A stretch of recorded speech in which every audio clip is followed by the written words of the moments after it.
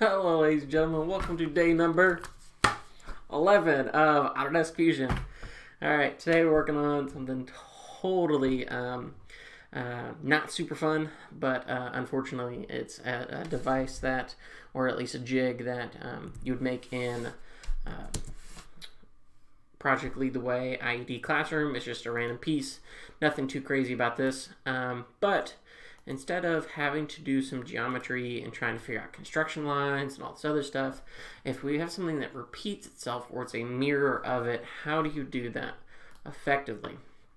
Well, the first thing I'm going to do is I'm going to create a new sketch, and then I'm going to create some of this geometry. So we got a rectangle and two circles, and so what I'm going to do is I'm going to create my overall shape, which was just this outside body, and then I'm going to connect it in the middle. All right. Also, what I'm going to do is I'm going to click on this line, do a right click, and then turn it from a normal line to a construction line, and you'll see those dotted lines pop up. And then what I'm going to do is create my rectangle that's inside there. All right. And then I'm also going to throw in those two circles.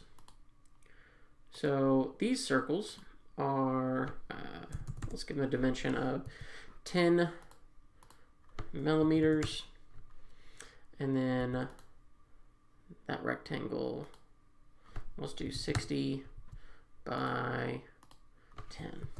Okay. Now what if I wanted to repeat this geometry, but flip it?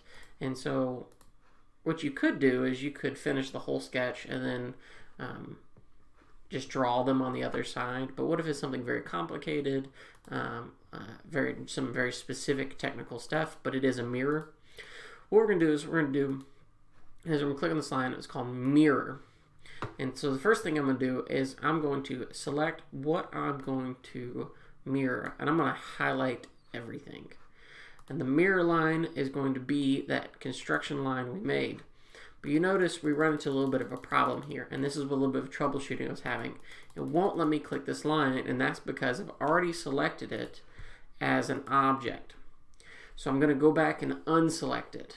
And so how do I do that exactly?